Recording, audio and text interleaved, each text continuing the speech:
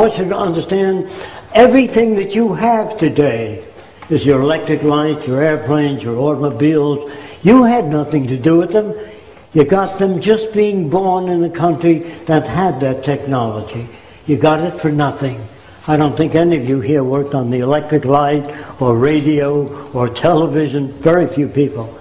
So you got all that for nothing. Does it hurt you? Of course not. They said, well, you don't want to give people things for nothing, do you? This kid said that to me at Princeton University. Fresco, you want to give people things for nothing. So I said, are you paying your way through college? He said, no, my dad is. I said, does that hurt you? This kid said to me, he still doesn't believe anybody ought to get things for nothing. So I said to him, well, as I understand, your father is wealthy. If he dies, you want his money to go to the Heart Fund and the Cancer Fund, but not to you, because you don't believe anybody ought to get anything for nothing. He said, just a minute now. Everybody wants things for nothing. You got the earth for nothing. You were born here. Beautiful scenery, clouds. You didn't make any of that. Does it hurt you? Of course not.